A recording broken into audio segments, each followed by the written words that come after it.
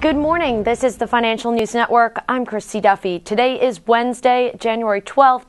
This is your early morning market snapshot.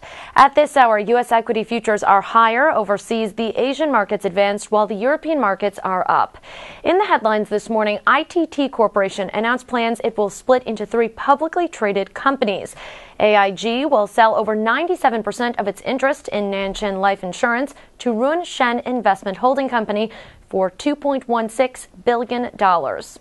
Thermo Fisher is said to pursue the sale of units for up to $1 billion. The company is seeking to sell 2 lab testing divisions and is reported to have hired Goldman Sachs and Barclays to assist in the sale. Jewelry retailer Zale announced that its comparable store sales increased 8.5% for the combined months of November and December 2010, encompassing the entire holiday selling period. For further updates, stay tuned. You're watching the Financial News Network. I'm Christy Duffy.